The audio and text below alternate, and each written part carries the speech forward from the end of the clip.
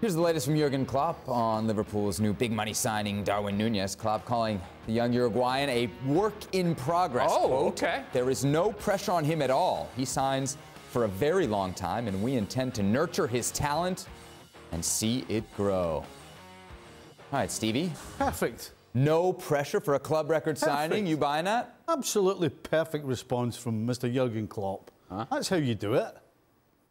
But is he right? Absolutely, he's right. There's going to be huge pressure. Listen, it costs you now that amount of money to go and get a talent that will be better in the future. But in my opinion, he's good enough now to start for Liverpool. But what Jurgen's saying there is perfect. You talk about taking the pressure off the guy. It's absolutely perfect. He couldn't have got somebody to write it for him better than what he said. From the quote, it sounds like he's not really rushed to get him in the starting lineup. No, but you are. Don't listen to the quote. Don't listen to the quote. So is he going to walk into the starting 11? Don't listen to the quote for any other reason. You just said it was a brilliant quote. Are you going to shut up and let me talk or what? Don't listen to the quote for any other reason than he's saying the best things to take the pressure off Darwin Nunez. Okay. 100%. So is the right approach just walk him right into the starting lineup or keep him on the bench? In my opinion, you play him. Why? Okay. He's good enough, you play him. Who do you play before him? You don't play Jota before him. Because if Jota was that good, as you said, I don't think you're going out and spending that amount of money, certainly Liverpool or not, unless they need it. Bobby Firmino, unfortunately, I think his best days are past. So you're not playing Firmino before him. So who else are you playing before him?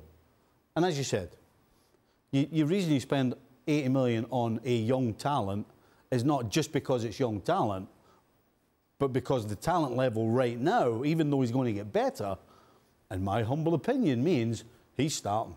You're controlling the narrative while managing the expectations.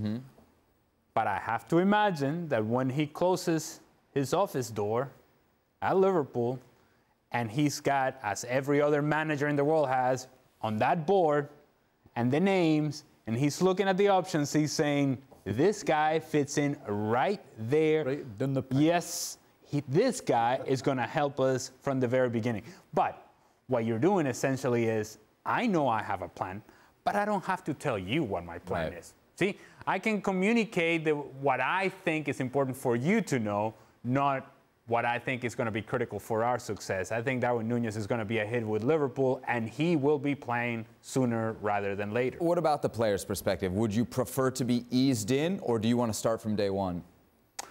I think when you say eased in... Let me see the team sheet. Yeah, correct. Put me on it. If I'm not on that, I'm not happy. Correct. I don't think players buy into the idea of, I don't want the pressure. I don't want the moment. If you want to sign, and you're good enough to sign for a team like Liverpool, you want the opportunity right away. There are no players in Liverpool at the elite level who are saying, you know what, guys, I'm just going to sit here. You guys have fun. It's a lot of fun out there, but I'm not really up for this. No.